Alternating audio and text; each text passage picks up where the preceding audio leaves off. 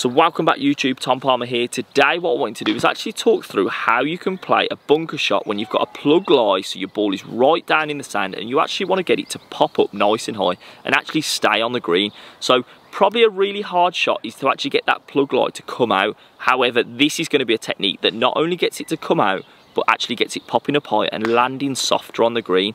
So everyone's probably heard of that traditional technique of closing the club face. Well, this isn't actually going to be that technique. It's going to be completely different. And the only reason I know about this technique is because of a load of playing professionals that I play with locally have actually taught it me. So in particular, the person who taught it me was Matt Fieldsend from Drayton Park Golf Club, playing professional on the Euro Pro and a really fantastic golfer. And ever since he's taught me this technique, I've used it ever since, and it's always helped me get out of plug lies. So this technique is going to be really important for you guys to be able to get that ball popping up nice and high and get over a lip and actually land it nice and soft. So if you want to find out how to actually play this technique, then make sure to stay tuned for the rest of the video.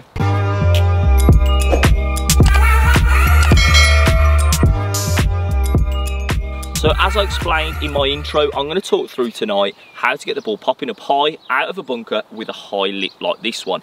So how can I do it? Everyone would probably be thinking, well, this is probably a 1 in a million shot. It's not. I can play this shot over and over again ever since Matt Fieldsend taught me this technique. So really, really simple technique to be able to do as well. So why do we get a plug lie in the first place? Well, we've probably hit the fairway, we've hit a second shot that's just missed the green and it's got a load of sand in it, but because we've come from height, the ball's just gone straight into the sand and ended up with a lie like this. So I've walked up to my ball, it's not looking the greatest now. How am I going to get my ball out of the bunker?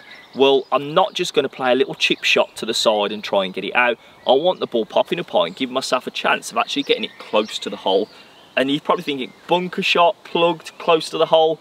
Never. Well, this is a really simple technique that will actually allow you to do that. So the club that I'm going to use is going to be a 60 degree. I've got my Ping Glide Forge wedge, and I don't want to be using anything like a pitching wedge 9-iron because there's just not enough loft on it. And the reason behind me telling you not to use the club face closing one is just because we've got a lip and we need to get it up higher.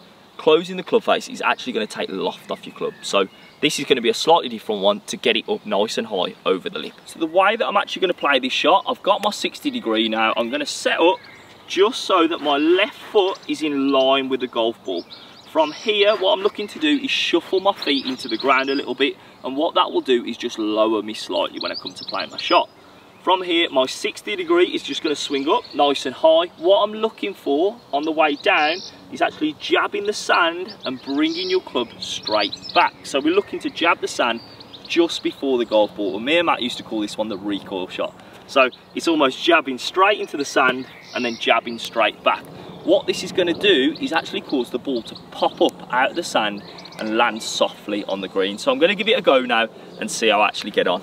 So just to make it that little bit harder, what I'm actually going to do is jump on my ball, and you'd be surprised, I'm going to right bash it down right in there, and you can actually barely even see where my golf ball is. So what I'll do is take a picture of that in a second. It's dug right down. I've stood on it, jumped on it, but I'm still going to try and be able to get this ball out. So let's see how I get on.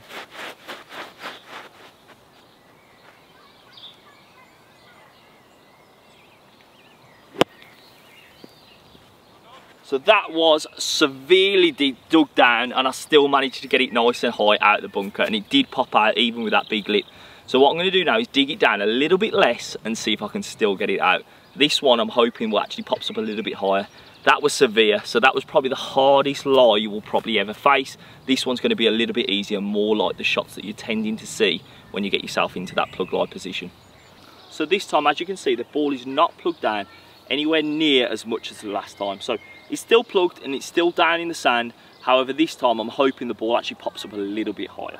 So we'll give it a go, see if we can get it up and on the green. Same technique, bringing the club back nice and high, jabbing straight into the sand and bringing the club straight backwards. So we'll give it a go.